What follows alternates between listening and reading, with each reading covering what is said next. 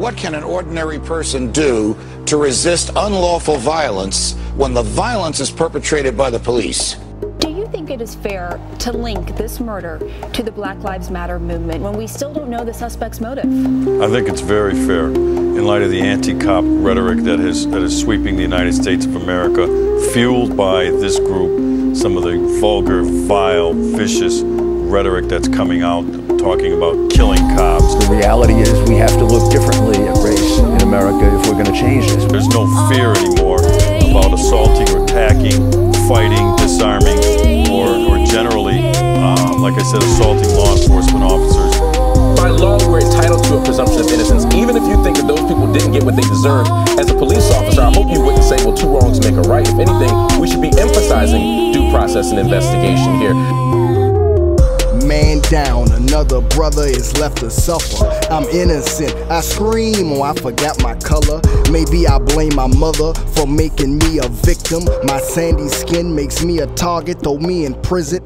But they'll never listen, know where they feel our pain. After a rally they kill another, we march in vain.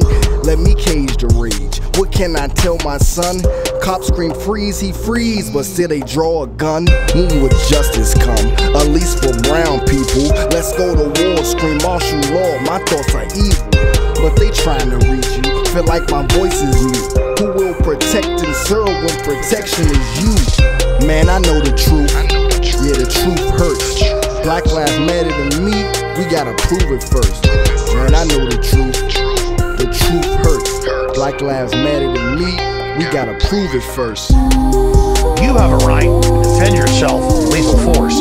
That's common sense, that's common law, and that's what 1776 is all about. Whites have to realize that African American men and boys have a fear of being confronted by the police because of some of these incidents. Some people may consider it rational, some people may consider it irrational, but it's a reality. It exists. Love. To me it's not surprising. Black lives don't matter to the masses. It make them feel angry inside, then they disguise it. They fear us mostly, they know we uprising. Throw your fist in the sky and open up your eyes for real, cause they've been trying to suppress us from history, so in they books they lying. Don't tell the whole truth, they took that out and then revised it.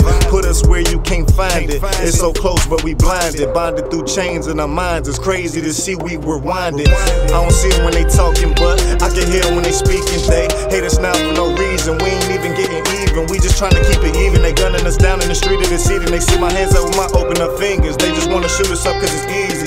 Yeah, it ain't no consequences for the shooters. Paranoid, I don't know what to do. If I see the police, do I run or I shoot? Never lay it down, I know what they do. Scream out a gun and shoot me in my back. Giving a fight, it really ain't no use. Tell me what I gotta say to these kids. Black lives gotta matter to you.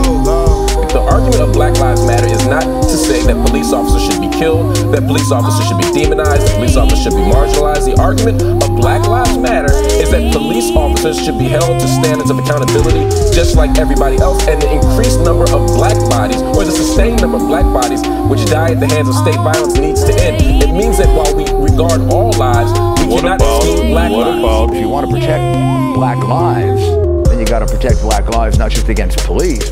White Americans can't understand the extra risk that comes with being black in America. We do have a United States constitutional right to be free from unlawful or unwarranted excessive force under color of law. So that part doesn't vary from state to state. And I think that citizens, or everybody, not just citizens, but we all have a right to self-defense.